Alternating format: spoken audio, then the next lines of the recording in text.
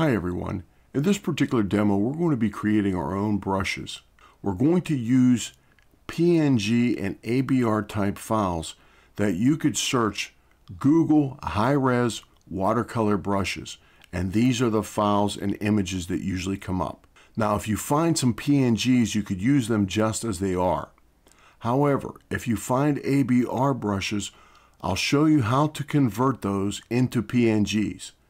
Many ABR brushes are even a set of brushes that will be able to extract all those files out of that ABR set and create PNGs into all of the individual brushes that were included in that ABR file.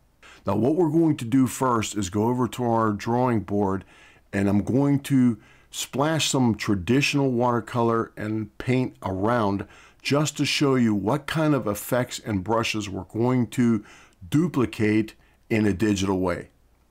Let's get started. Okay, this is the picture we're going to paint from right here, and it's just going to be a basic tree scene. I have it up on another monitor. That's the one I'll be drawing from, and we're going to go ahead and draw it out and get started.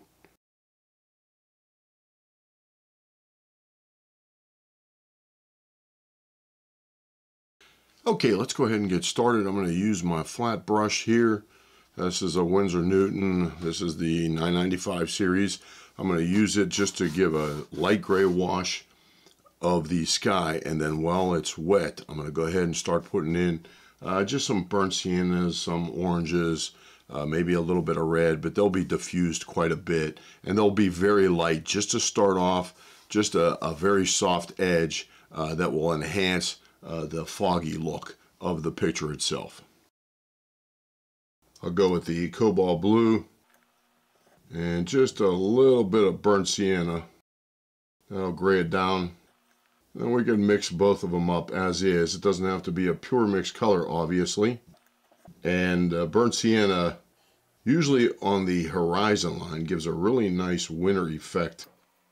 And then I'm also going to wet the paper down just a little bit, just so it takes the wash real easy.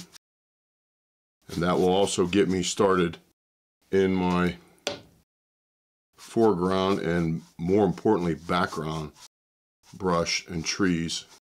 Okay, that's it. And then we got to remember, now in traditional, our colors will dry as much as 30, even sometimes 40% lighter than what you put them down. And that's not anything we have to worry about in digital. And then I'm going to just leave the colors like that a little bit on the not so perfectly mixed side, just so I could take some in, and I'll just take it the whole way across. I'd like to keep a bead going the whole way across, but this is such a small painting, I don't think we'll have to do that. Okay, that's it. And I'm going to let that orange glow there. Now I'm going to grab a squirrel brush. That would be this one right here. And I'm going to wait for this to dry up just a little bit. It's a little bit too wet right now. I want the colors to bleed, but not a whole bunch to where it totally diffuses my shape. I just want a soft shape and not necessarily completely blurred out to where you can't even make out what it is. Now we're going to mix up. Okay, let's grab some orange. A little bit of, let's go with the quinacridone gold. One of my favorite colors. Mixes well with everything. And then these here are the burnt sienna and brown madder, but then these are the real reds. And then the cobalt violet might even be a nice color too. I can barely see my pencil drawing now, but that's okay, because these will all be lighter colors. And then I'm also going to just start my, there will be obviously darker greens you could see up in the sky area, but then we're going to keep some lighter greens down in here, and that will be either the aureolin and yellow, and then maybe some blues. The aureolin works really well with blues to make a really nice green.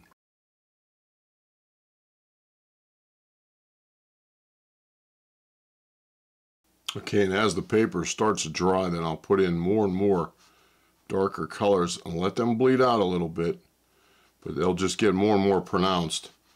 And then once I get all my yellows, oranges, and burnt siennas in, then I'm going to start putting in the distant pine trees. And this painting will change quite a bit with the drying of the paper. Get a little bit smaller brush. We're going to go with a pure red. We'll tone it down a little bit with orange, but then what we'll do is, this will be for the distant blueberries in fall. And I'll keep the lay of the land. And the blueberries are only up here on top in the fields. I'll wait till that dries a little bit. And then there's a rock slide right in here. Barely noticeable. Okay, then I'll put some real fine washes of just light blues and cobalt violets to get my stones started. And then we'll redefine them even further once it starts drying out. But these brushes, I'm only using this brush, I'm getting all kind of watercolor shapes here just by turning this brush sideways and using it different ways. Now there are greens and deep golds in here, so I'm just going to let that run happen. But my point is, just with one brush, I can make all kind of different shapes. And then once I get down into here, I'll splatter a little bit just to get some real strong texture for the vegetation that grows on the ground, the lichen, real short blueberries, a little bit of grasses. We're going to leave this dry here, and we'll start putting in more and more details, and we can start putting in our distant pine trees, but then this foreground pine tree will be very last. But it'll lighten up as it dries, and this will be blocked in just to start us. I'll go ahead and dry this with a hair dryer, and we'll come back to it. Okay, it's nice and dry. We'll go ahead and start putting in our distant pine trees and then work our way up, that it'll get darker and darker as we come down into this yellow branch from the pine tree. And then the rocks, will make them deeper and darker in certain areas. Right now, these are pretty much the lightest colors you'll see. And I left some pure white. I also left out this bottom bush right down in here. I was just going to make it all rocks, and then just a little bit of texture right in here. We can bleed it off and just leave the white of the paper in some places. This will just give us a rough idea what we're looking for when it comes to creating our digital brushes. Okay, I'm going to go back to a smaller brush. This one right here, it's just a 0 squirrel hair. And then we're going to start mixing up just a little wee bit of the same green we used. We'll mix it way down with water. Remember, in traditional watercolors, we can always go darker, but it's pretty tough to go lighter. And this is all on one layer too, no multiple layers. I'll mix that down with just a little wee bit more water. It'll dry up a little bit, but this is phthalo green, it's pretty strong.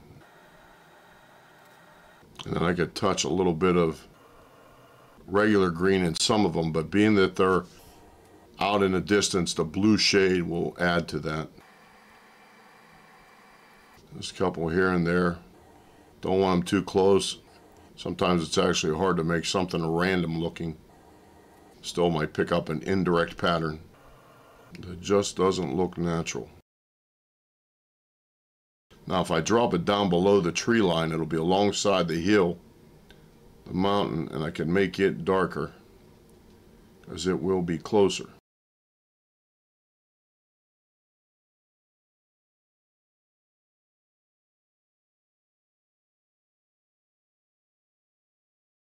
Define a rock right there. And I'm getting such interesting organic shapes just depending on how the brush touches down. Go back to the red for the blueberries.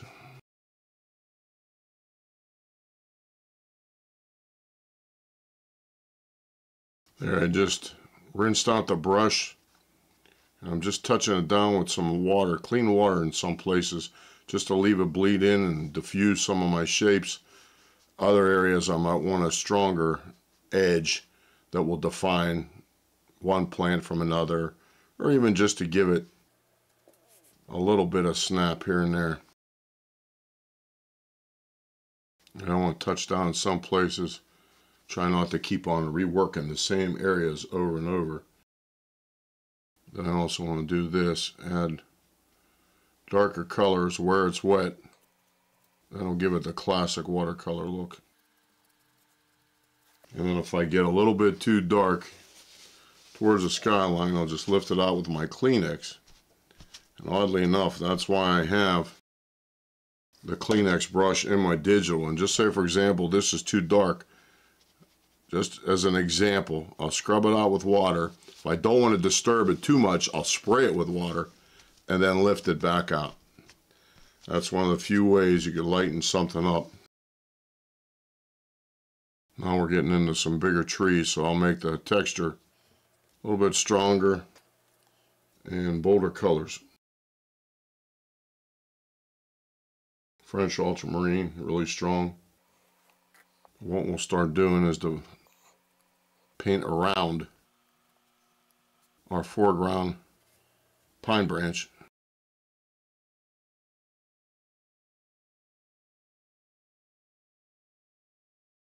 And then just the multiple layers of colors will make the painting more and more complex. Okay, we'll leave that dry. We'll start putting in the big pine tree just to see where we're at. And if you look real close, there's I'll bring the picture up much bigger later, but there's a real whitish against the trunk. And just a quick footnote, that is actually what's called rime ice, and you can see it'll start about right in here and go up. And what that is actually fog freezing to the tree, but it'll only start when the wind comes straight across these rocks. It'll only start from about here up, and the rest of the tree is protected down below the edge of the boulders. And just a nice idea that I always want to know what I'm painting and what is that. Okay, let's leave this dry, and we'll come back and do some more refinements and start our pine tree. Okay, let's keep on working on this. I'll start some branches on the foreground tree, put in its trunk, but I wanted to put in some branches first, because then what I'll do is paint the trunk around it, so the trunk might not be just a solid line. It'll be broken up just because it will be darker than the branches. So I always want to do my lighter colors first, in a way.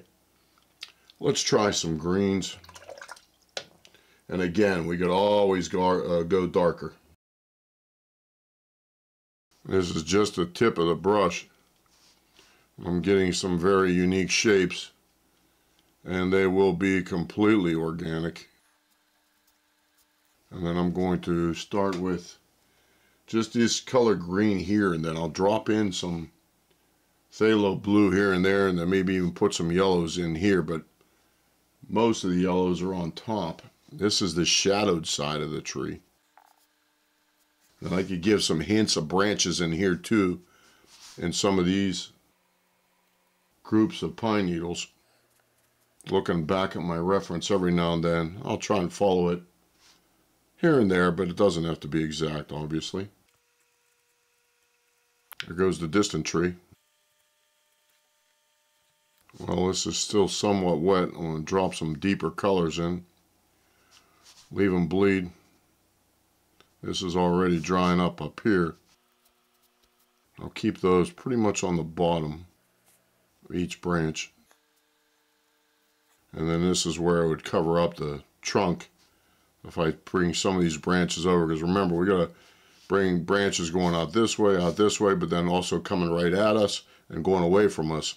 And the ones that are coming right at us, those are the ones that will hide the trunk.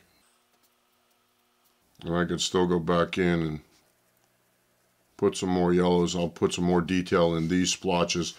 The more detail and texture I put in it, the closer it's going to look to us. Only because it will have just a more eye-grabbing ability versus the soft colors out here. This will be the last one I think I'm going to put in. And then we'll be having the yellowish ones down in here. Go back to a little bit lighter green. There's a pretty big group of them here. So I'll flood this out and go back in with darker colors. And then, like I said, just using the tip, whether I push it sideways, up or down, left or right, I'll get all kind of different shapes just with that one brush, and that's what I want. And then some of these right in here, I could start right in here and then pull out. These will be the ones that are on the back side of the trunk. So once I put my trunk in here, then they will be hiding the branches that I'm putting in now. That's it. I'm going to drop some darker greens in right here while this is wet, just to start it. And this could even still go darker. If I go any darker than this, I'll start mixing my French ultramarine blue with my brown madder, and I'll get warm or cool grays that will be pretty dark.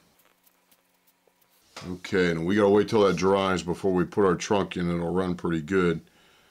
I'm gonna go back in and put a little wee bit more texture right in here. Then this could get pretty dark.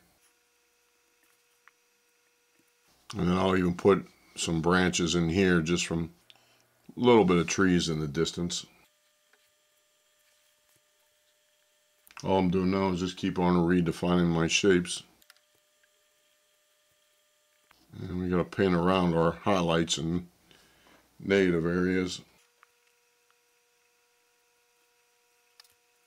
I'm barely touching the paper now.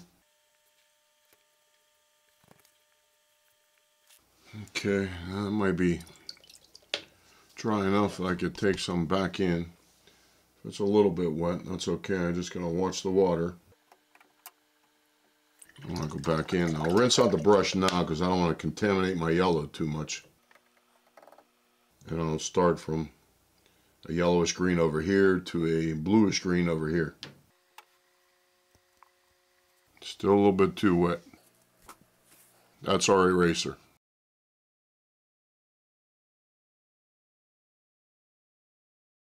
And again, where I drop the water, it'll only go as far as to where the water was, and it'll stop. Just like in digital.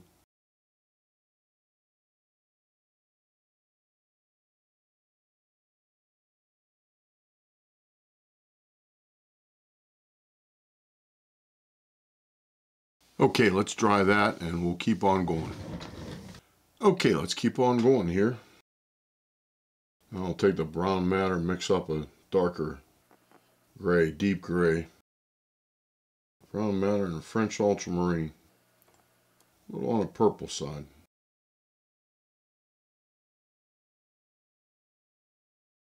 I'll wait till that dries a little bit, and then I'll put a little wee bit more on the left-hand side, just as a subtle shade. Took some of the water out of the brush. I usually just wipe it in my hand to make some of these look dead. And if I want to give a real subtle hint of the trunk down in here, I could do that too. It's not in the photo, but we'll try it. And depending on how much water we have on a brush will determine how much line thickness we'll get. It may just puddle out and drain, or we'll get real nice thin lines. There's some nice puddling right in here.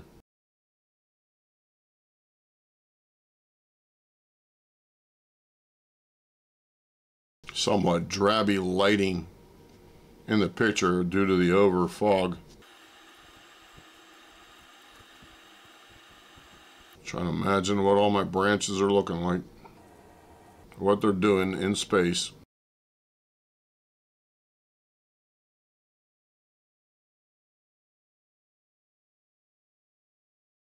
And then the finer textures I make more subtle shapes I make. More contrast, more detail. Snap up the tree a little bit more and then also bring it closer to the viewer. We try and do that digitally too.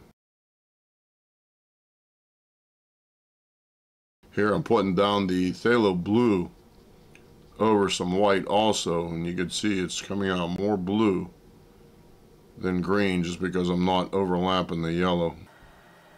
I think we'll be okay.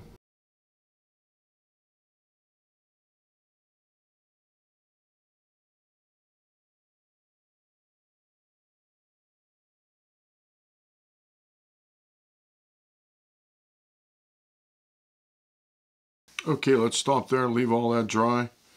Go back, clean it up one last time, and that might be it. Okay, let's see what else we could do. What I want to do is take the rocks, just more contrast and some deeper colors, only because they're in the foreground, and I want them to match how much darkness is in here and how much contrast is in here. Otherwise, they'll start to look unfinished, possibly. So what I will do is just go back, mix up those same colors, and just bring a little wee bit more texture out in the patches I already put down. I'll just have to be a little bit more specific about that though. And again, I'm just breaking up some of the edges with water. But it'll get more and more complicated looking as I keep on adding texture and the overlapping layers. If I want to define an edge of a rock, if these are growing on top, I could just come down right through here, make this into a separate rock, and then I'll take some more deeper, darker lines over that. And then we could end up with a script brush that'll put some grass or something. I'll even leave this section white here. Put some grasses or just small twigs in front of these rocks. As long as it's a darker color, we could take it back over anything. But this is just the mosses that are growing on the rocks. But this is just to give you a rough idea. I mainly used one brush for this whole painting.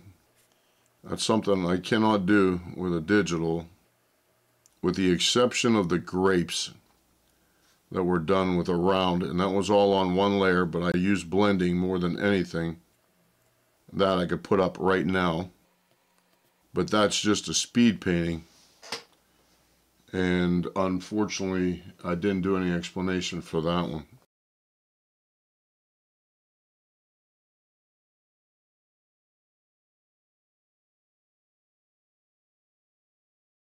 Straight blue.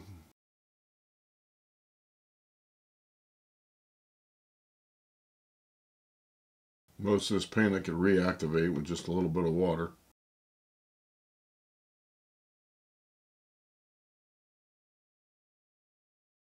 Okay, now we're going to get our script liner. It'll be this one right here. We're going to put just some real fine grass strokes in the front, foreground, and that's it.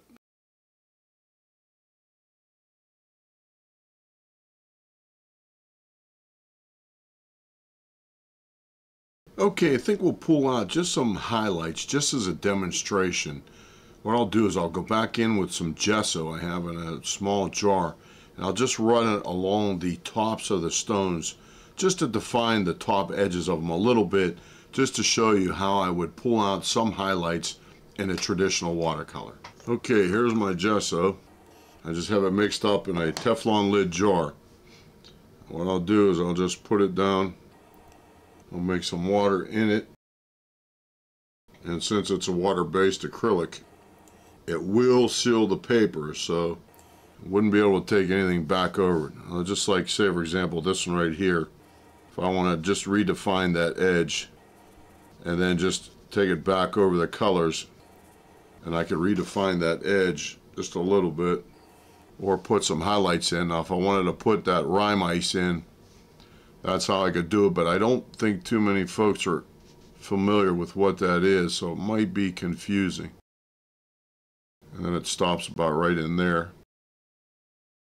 That doesn't happen too often because usually with fog and then below freezing temperatures, as the fog moves across the landscape, it sticks to any vertical surfaces and freezes.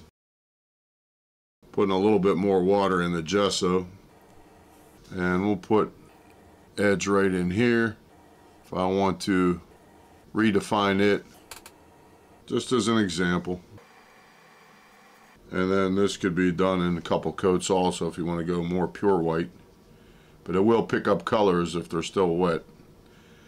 Gesso is just one of the few colors, few mediums I should say, that has enough tooth to it that it will allow you to put down one more color on top of it.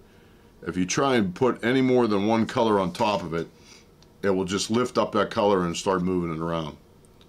It won't stay dried because the watercolors are soluble, and they'll just loosen up and start moving around. Well, now I think I'm just playing, so I think that's about it. But that's how I would legitimately take highlights back into a watercolor painting, and that is still considered technically a traditional transparent watercolor. Okay, just going to take the tape off and see what we got. And that is it. Now, I could do a couple more things here, make some of these a little bit darker, maybe pull out just a little wee bit more detail or branch work down in here in these lower pine branches here, and a few other things, but the main point was to just show how much I could do with just one mop squirrel brush, because even the sky, I could have definitely done it with a mop. It would have just been a bigger mop, that's all. And then you could barely see the burnt sienna going across the sky, even though it was really strong when I first put it down, and that just goes to show you how much the colors will lighten up as they dry. Okay, we're ready for ABR and PNG. Okay, let's get started. Just bear with me for one moment. I will show you a close-up of that rime ice. This is it right here, and the reason why this is important is because the term a photo or a painting is worth 1,000 words. This is where it all begins.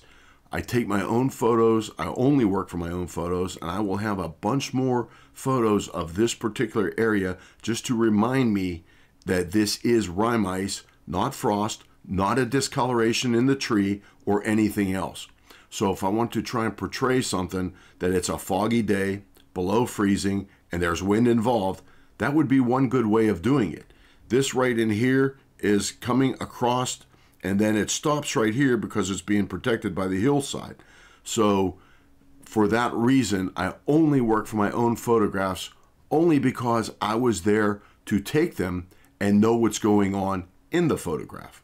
Now, just to show you real quick up close up, this is what it would look like close up.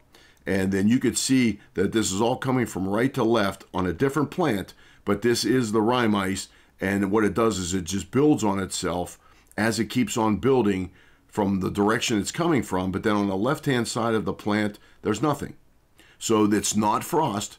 So it is something completely different that can further reinforce the information or the story I'm trying to tell in my painting. Okay, let's go on to our brushes. Okay, let's go into our brushes. I'll turn this off and then turn this on. And I just want to go over this quickly. This was from a Rebelle 4 demo a long time ago. And just so you don't have to review it, I'll cover just about all of that information in this one to update it.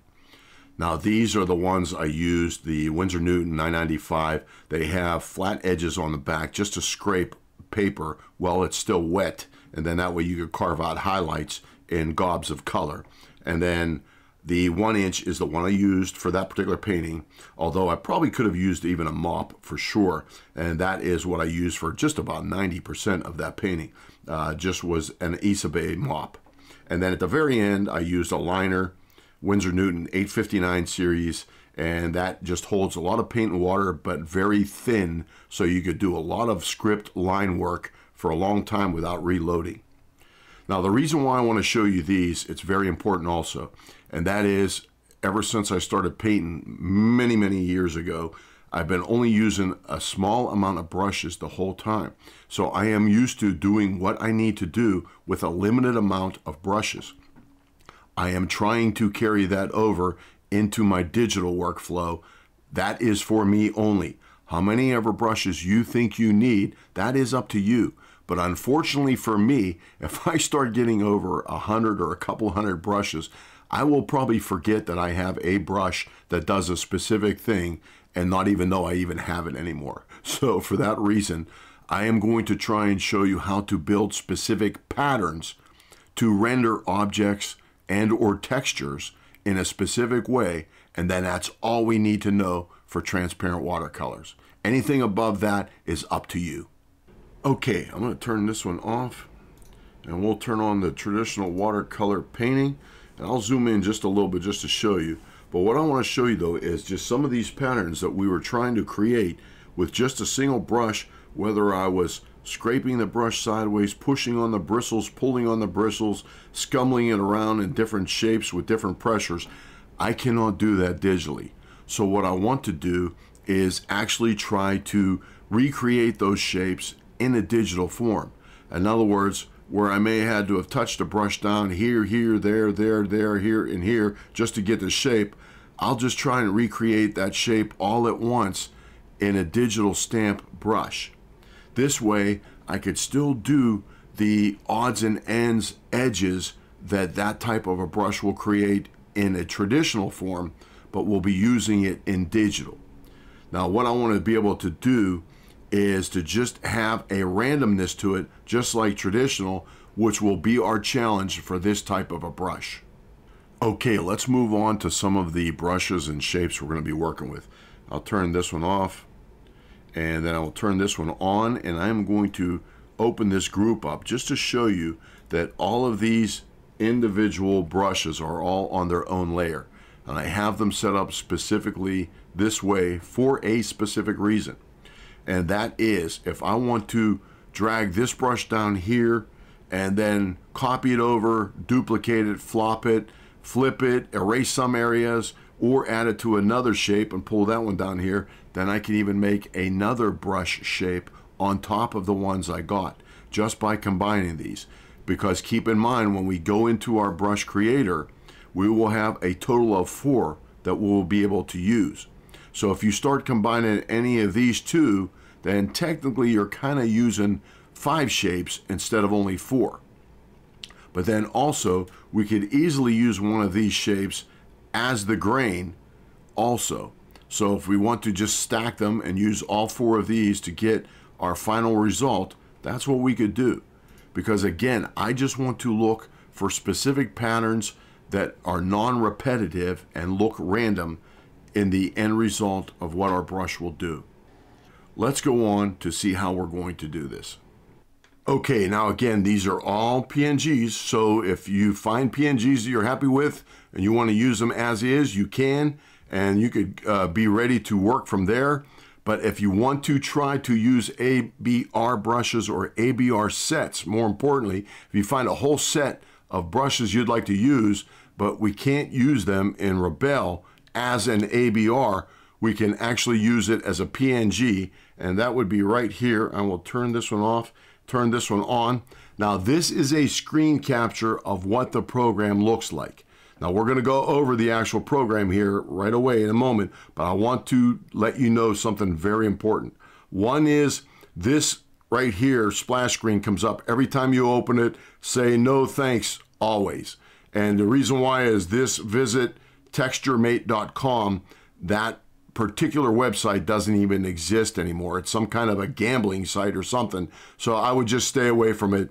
But otherwise, if you do download a safe program, it should be okay. It's just called ABR Mate 1.1. If you want to research a download link yourself, by all means, look for a safe download if you have a place you could get your downloads from. I'll put one down from Softpedia. That is the safest place I know of, but I got mine from somewhere else that I can't even remember. And again, if you go to Softpedia, be careful. No matter what you download, those things change, come and go, and just run an antivirus on it or anything you can to prevent running into troubles from a download. Now I will close this out. And now what we're going to do is open up the actual program. Here it is right here. And again, it's very straightforward. It's just open up any brush set, open up all brush sets in a folder. So you can even open up a folder at a time that has more than one ABR, which can include more than one ABR brush in each ABR file. So just say, for example, I want to open up one brush set. I'll click on that. Now here's the one I have ready. It's just Watercolor Artist Brush. This is what it looks like as an ABR file because I use Affinity Photo 2 for my ABR files, but then it's just one big file. Now if I click on that and open it, there it is. Now it's all open. This is the brushes. That particular ABR file contained different watercolor brushes that I may be able to use or add to other ones if I want a more complex look. So all I have to do is go right down here and it just says right here, export selected brushes to PNG, export all open brushes to PNGs, or export all preview panel PNG. Now what I will do is export all open brushes to PNGs. I click on that. Now I'll go up to my desktop right here, home, and this is where I had the original from ABR to PNG. Click on that, hit OK, and that's it. It's working down here, and that's all. Now, if I go back to that same file that I opened up, this original Watercolor Artist Brushes ABR, this is what the original file looked like. Now it extracted all of these PNG files out of this particular ABR file. So now I would be able to take these PNG files and use them in Rebelle as they are, and how we're going to put these multiple shape patterns together to create a random watercolor brush. Let's begin. Okay, first we need to, I will close those out, and first we need to go to our 3D illustration.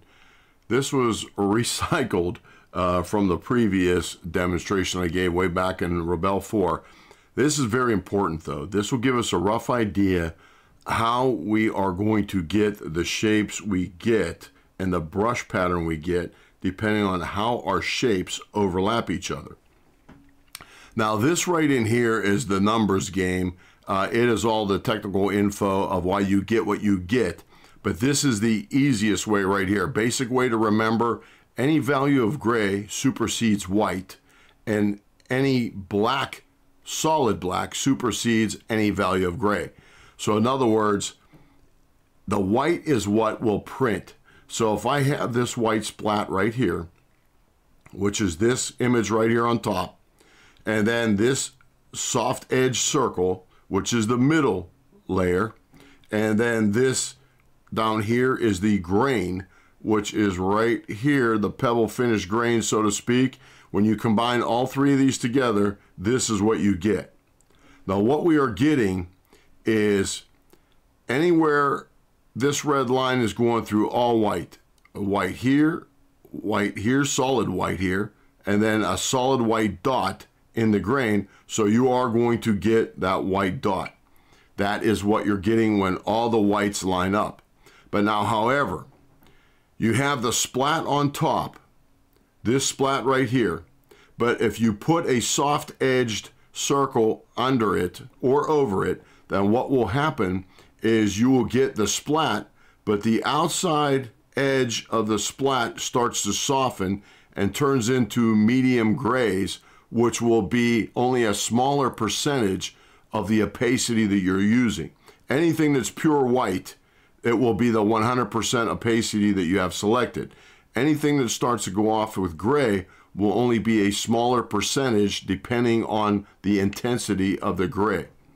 So again, the pebble finish down here is this pebble finish in the middle, but your overall shape was the splat, but the rounded soft edge circle changed that and made the outer splats a little bit lighter in value compared to the center.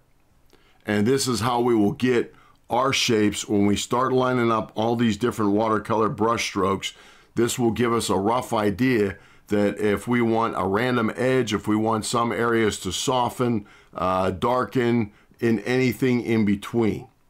Let's go ahead and start creating some brushes. Okay, I'll close this out. I'll shrink that down.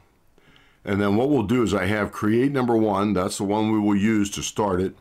But we can even turn on our brushes right here. And then we'll use these brush shapes from our drop down group. And then also what we'll do is start making our own. What we'll do first is create our own brush shapes out of given ones we've downloaded, whether they be PNG or ABR, that's up to you.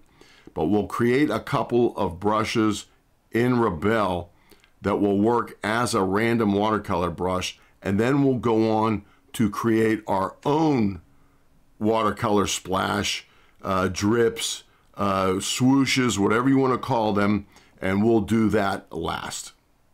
Okay, let's just go over a few basic settings we're going to leave as is the whole time we're creating our brushes. This is what I do when I also make any brush for myself. The absorbency, re-wet, texture influence, edge darkening, diffusion speed, these are all under visual settings. That would be the window right here, and then there would be right here visual settings, which is either F12 or just click right here in the window drop down. And then we will leave these all at 5s, straight down, no drips, no granulation, and then the canvas visibility, no nanopixel, we don't need that right now, and then the paper texture and the paint texture we will also leave at 5s. These will stay like they are the rest of the demo. And then also when I go to the watercolor brushes, I do not want any water at all. The water will change the brush quite a bit. I want to see what kind of patterns I'm laying down first, because I don't want any repetitive patterns. I have to do what I need to do to get a very random shape with the brushes I'm going to create. Okay, that's just all the settings. We'll go over a few settings when we start creating the brushes, but the background and visual and brush settings, that's where they will stay. Let's go ahead and start creating some brushes. Okay, let's create a quick grain. And what I want to do is show you, I will go back to the watercolor brushes, select one, and this is the one that we're going to create. You probably noticed that. All it is a gradation. Now what I want to show you is just how to do that. Go up to our selection tool and or marquee tool. I'm going to come down here and start drawing, and I'm holding the shift key down so I make a perfect square. Enter that. And then in Rebelle 7, we will go up to the fill bucket and grab the gradient tool. And right now what we need to do is grab the black marker and make it 25. And then the white marker, make it 75. And this will be just a little bit more abrupt of a gradient. Instead of a real slow gradient, it'll be a little bit quicker. And that's what we want. So now if I take my fill bucket and make the gradient, I'll make it straight across and just leave it there, enter that, and that's it. That's our gradient. Now to get that up into our image library, all I have to do is hit this button right here, and that is to import the selection. And if I click on that, there it is right here. Now I only need one of these, which is right here. And for that reason, I will go ahead and delete this one and undo how I made it. And then what we're going to do is go over what we could do with this type of a grain. It is very useful for what we're doing now with our brushes, but you also may be able to use it with other brushes for other reasons. Let's do that next. Okay, now let's just grab just a typical brush. This one has 4 shapes in it. I want to start you off with just one shape. And then the grain itself will use that gradation, but I'll show you a couple of different things here. Now we don't want any tilt, no water. We're just going to use it as paint. And then we're going to go back to stroke. I don't want any spacing, jitter, or scatter. The size and jitter and opacity is irrelevant. but we go back to shape and grain. I want follow trajectory. And this is going to be just a typical brush stroke with this particular shape right here. And if I do that, just remember that the left side of the shape will always be the leading edge of the brush with follow trajectory. So in other words, if I start putting down, let's go back to our create.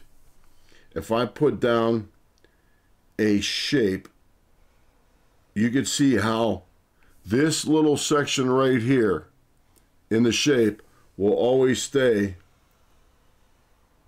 at the trailing edge of the brush. Now what's happening is I'm getting some fuzzies on the top because of the gradation. Remember, white prints. So where this white here overlaps this white here, then that is what will print, just like in our 3D illustration from previously in the demo. But now the bottom, the black does not print, so where it starts to gradate, our shape on the bottom will start to fade out. Now to verify that, what we could do is start to put spacing in it. I'll get rid of that, I'll close this out, and then what I will do is go back to the stroke and add some spacing. And then if I go back to the shape, now what should happen is the bottom of the shape should gradate off to nothing. And there it is. The bottom of the shape is now just fading off into the paper. So if I take my grain and flop it the whole way around, now the top of the shape should fade off. And that's exactly what's happening.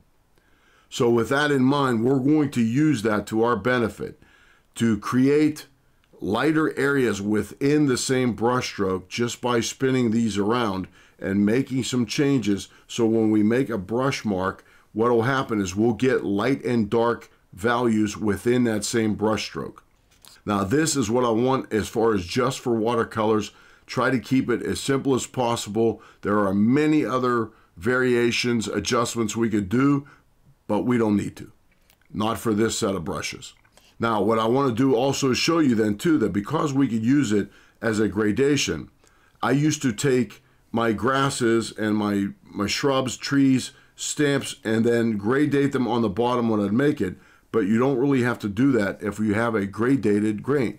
Then any shape you use will gradate on the side that you have the grain set at. This way, if you want to use a shape that'll gradate into the background, if just say, for example, you want to make a flower stamp, but you want the stem to gradate into the vegetation that's around it, then you could use your gradated grain.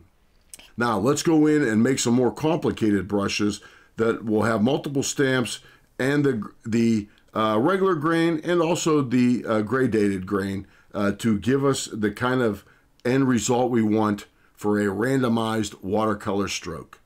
Okay, let's get started here. Now what I want to do first, I'll turn this one off. Just go to a new layer that we could paint on. And then what I want to show you though is just, I went ahead and made a basic sample right here of just 3 shapes and 2 different grains. Now the grains are just the gradated gradient going from complete white to pure black, just inverted. And I will show you, there is the first shape, but then here is the second grain. So again, you can see they're just inverted. And then going back to the first shape, this is the first shape here. Then this is the second shape. And then I scroll through the gradient and get to the third shape. That is the shapes we're using. Now what I want to show you though is the most important for this particular brush is that we have it on random. And that is that it'll randomize the grains and the shapes, and that is what we want. Because when I make a simple brush stroke, let's go with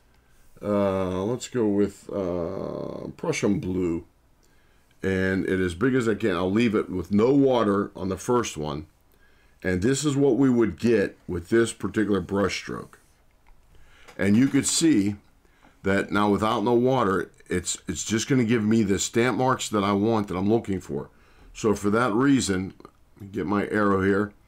Up here is gradated, down here is gradated, up here is gradated, down here is gradated, Down here is gradated, up here is gradated, and up here is gradated, and then we go back down to gradated on the bottom. That is giving me exactly what I want, only because it's randomizing everything, which is something I want, but it's also randomizing the gradation, and I'll show you why that's important. Now here is what I'm looking for. If I go to make some marks, now this is without any water at all, I want to be able to make a random mark like this, and then what I'm looking for is light opacity areas within this mark. This is the overall paintbrush stroke we made, so to speak, and what I'm looking for is dark areas such as this. Let's get our pointer out. Dark areas such as this, and then lighter areas where the gradations are working, right here, within, and then I'm even getting soft edges on the outer perimeter, and that's what I want also. I want this as random as possible, because then I know when I add water to this, this is what will happen. I'll put a little bit of water to it, and then now if I do the same thing, and I could stop it anywhere I want, that is a nice splotch that, remember, I want to try and duplicate this right here. When I went back to the traditional painting now, right here, these are the shapes I'm trying to create. Now I scumbled in these shapes just with one brush and just got all kind of random shapes, but then built up those layers also and created different shapes by combining multiple layers on the same paper.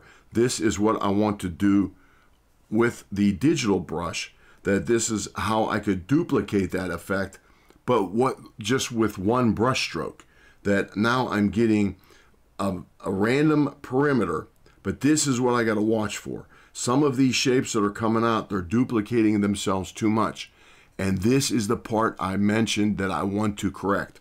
I want to either, what I will do is take this brush stroke up here and maybe try to overlap it with another brush stroke in a way that it camouflages these strokes right here a little bit more.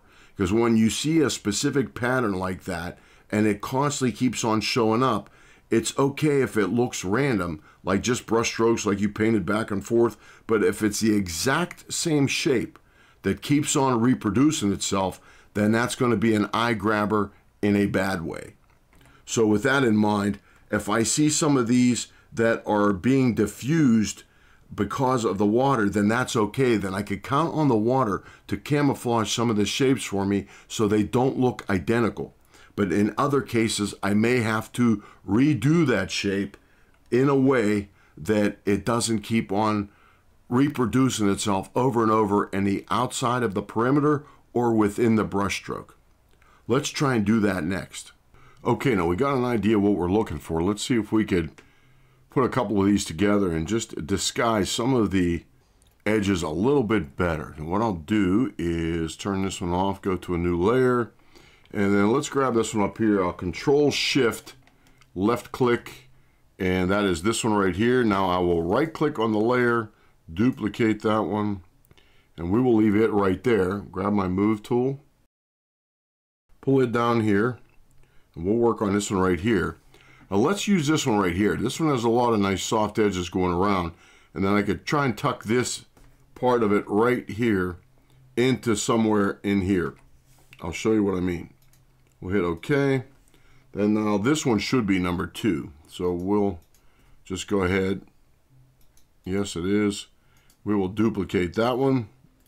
And then now we'll take the duplicate, move it up to the other one, put them side by side in case we want to merge them together or keep them in a group, because again, we could always go back in and change things around if we try the brush and it's still not quite what we're looking for. Now, let's zoom in a little bit now.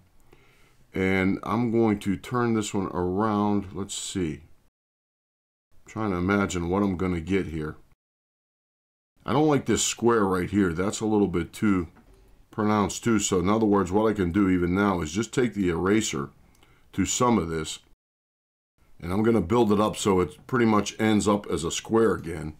Now, I'll leave that one there. And then what we'll do is let's see what other one we could use. Let's try this one right here. That is this one right here. I will duplicate that one. And we will move the copy up here with the other copies. Get our move tool, move this one down. Now let's see what we could do with all of this. And we want to lighten. Now what we could do is, if some of these, I could disguise that square right there. Now what we could do with all of these is lighten them all up if we still want some transparent areas or just light opacity areas within that. I don't like this square edge here too, right here, this edge right here. So we're going to do some things here.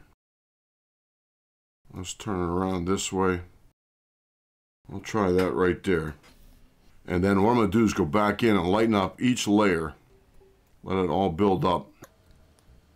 One last one right there. I'll make this one 80. And this one, I'll take that one up to 90, looks like. This one's too light. We'll make this one, let's go with about 75. Okay, let's take a look and see what's going on here. Now, I adjusted these just the way I did, but if you look and start really studying what we're doing here, I could already see some straight lines, parallel lines are really dangerous, especially in any kind of design, only because they create like what would be considered a flat wall. In other words, converging lines would be considered like railroad tracks. They have a direction. Parallel lines, it's just like a flat wall, it just stops you, that's it. But in this case, those parallel lines could be very well a redundant shape again. So I think I'd want to destroy those. Let's go up to our eraser. I'm going to pick a nondescript. Now let's just go with this one right here. And I'm going to turn the opacity up. Okay, and then we're going to try and just break up some of these. I'm going to go to the middle one, I think. Yep, that is it. And I'm just going to try to take some of this line out, just to use real fine spots just to try and create another texture. And then I am going to go to, I think, number 3. Yes. And I'm going to take a little bit of this out. And I want to remove this straight edge right here. And I'm going to try these real fine dots splatter just to erase with. I want to see what kind of effect I get, because remember, we do something like this when we create a real strong, subtle texture. Will disappear and slowly smooth out if we add water to it, because then the water is just going to rush all the paint together and it's going to fill in where those holes are. Now I could also do that with this one right here and just get rid of some of these just a little bit. There we go. And I can even have turned the opacity down a little bit with this eraser and just try to change things just a little bit. And again, like I said, I will be looking to see what happens. I want to get rid of that square wherever it is. And that's it right there. There we go. Now it'll blend right into the one below it. Now this one is a pretty decent nondescript shape. The reason why is these right here aren't too bad at all. They're fairly, if they stuck way out, then that's going to be the eye grabber. But they're kind of tucked back in. And then anything else that if it's not a real obvious shape, so to speak, then I'll go with this one. Now let's stay with this one here, and we're going to try it. Now what I'll do first is I want to put that into a group, and then I'm going to just hit Control G, and I'm going to save that one the way it is, and we'll just call it sample. Okay, and then now I can open it up to see what we're working on. And even these dots might be a little bit too bright. Now I could either take them, let's just take them out. I don't think they're doing enough. Okay, I'll pick that one, and then we're going to go back over it again with the eraser just to lighten them up a little bit. Just like that, there we go. Just to get rid of a specific pattern.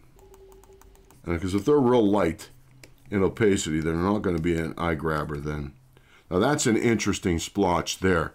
We're going to save that one as it is. I'll back this off.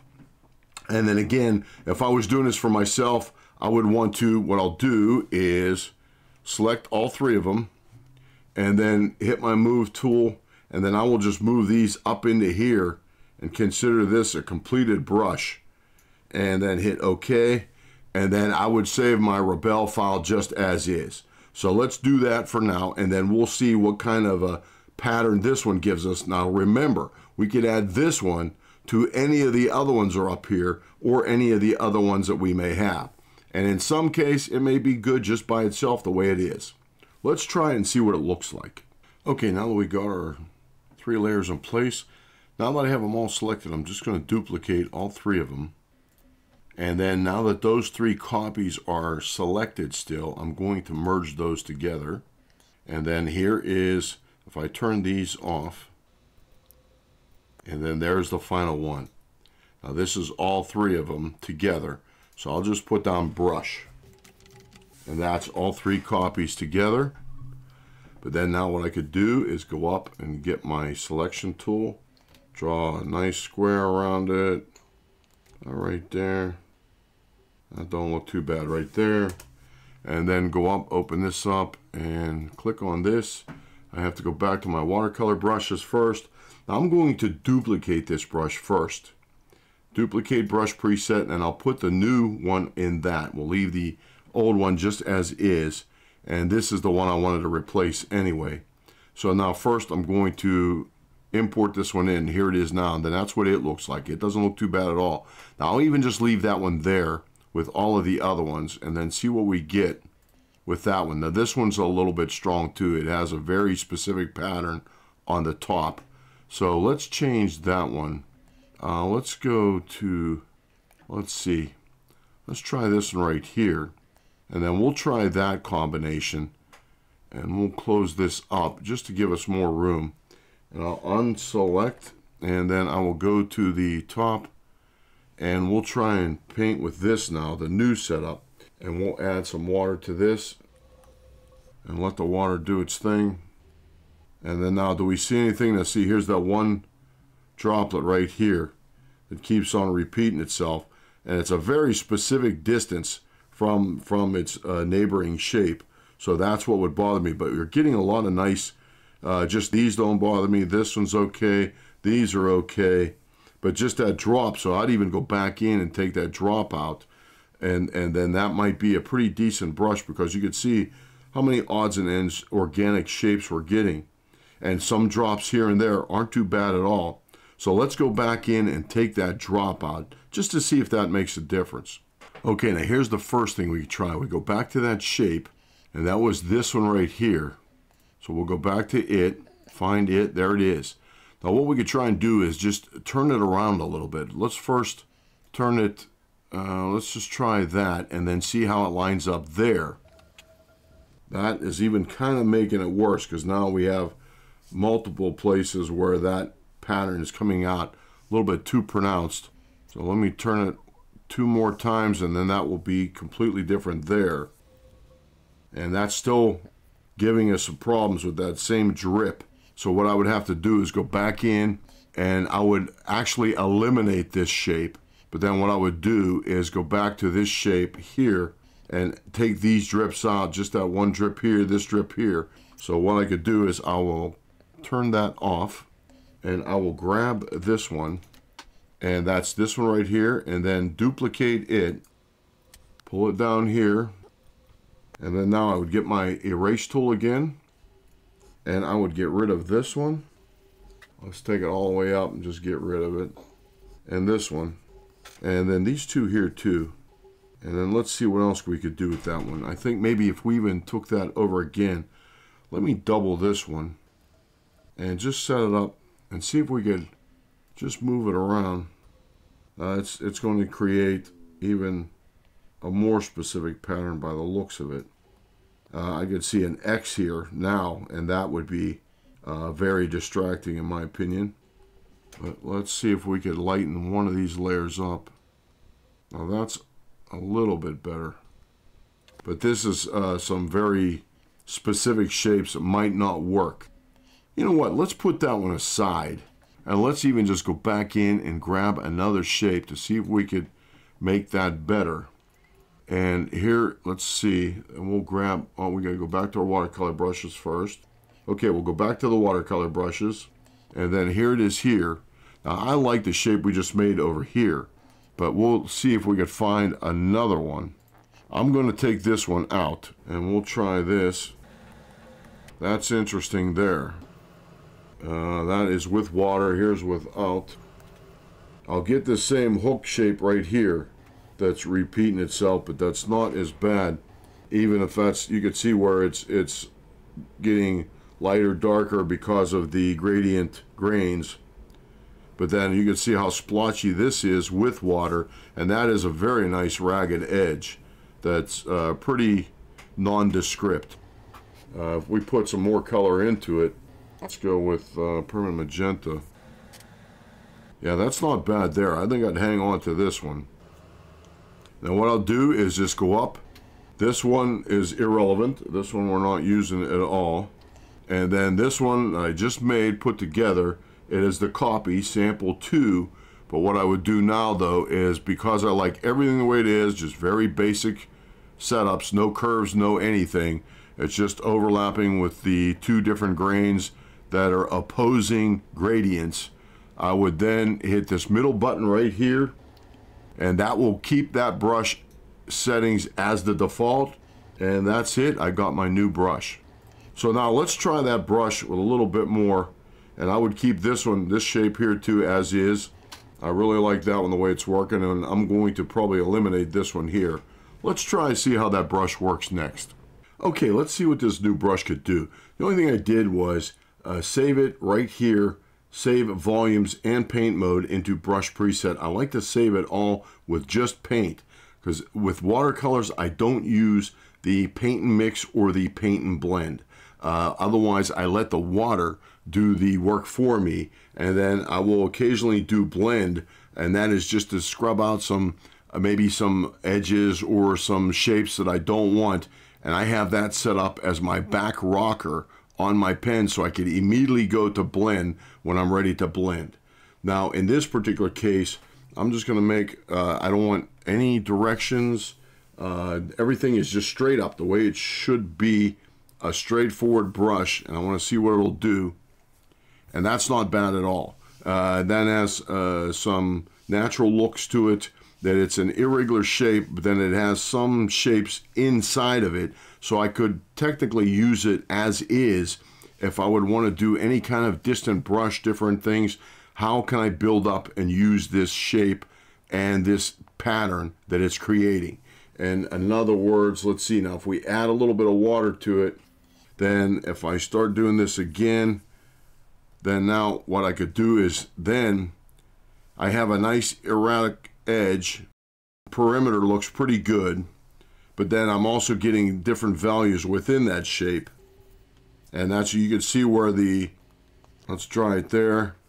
That's not bad. You can see where the opposing gradients are really kicking in here and there. And what will happen though is, because I don't have no tilt on, the water will go in all directions. So if there is a soft area because of the gradation, it could fill in pretty quick if I let the water move too fast. Let's turn this one off and make a new one. And okay, now let's try. Now let's see if we could just go over anything. What I might want to do is just have a little bit more scatter. Let's try a little bit more scatter right here. And what that'll do is, if I get too much, I could turn it back.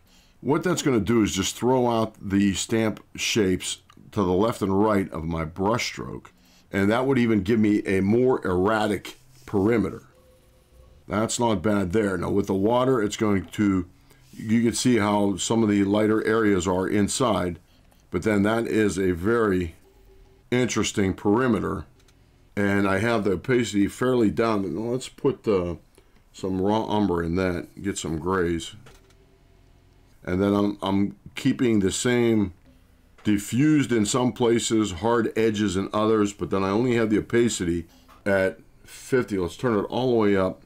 Put down some raw umber and then some cobalt blue and see what we get there. These little scribbles in here are really nice. And this one little swoosh, if it's the only one there, then it's not going to bother me. But if I see that same swoosh here, here, here, here, here, then that's going to be troubles. Because in traditional, it's just really, really, really difficult to make an exact brush mark twice. the exact same way. Okay, I'll fast dry it there. And then now if I even dry the layer completely, it is dry. I take colors back over them even with water. They're not going to lift up the blue, and I should not get any re-wet because the layer is considered dry. Let's see what it does. See, now that the paper is dry, even though it's on blue that I already painted, then this is the kind of things I would be looking for. That what's happening is the permanent magenta is staying right where it's at, and it's giving me hard straight edges. But then I could see right in here, this is interesting that this is very soft and diffusing out when I have hard edges over here. So I'm getting very unusual shapes and that are not working with the blue at all because I dried the paper. So this is what I would be looking for. This is how I would be able to actually create or duplicate some of the shapes I got on the boulders and rocks in the traditional painting. I would definitely keep this brush as is and could either build off of it or make variations of it. That would work really good too. Once you start finding some brushes you like, then you could start combining them or even just figure out what you did to create a brush that you like. Now, I hope you picked up something in this particular demo. Again, please hit that like or subscribe if you find something you like. And as I always say, until I see you out in the field or back at the studio, thanks for watching.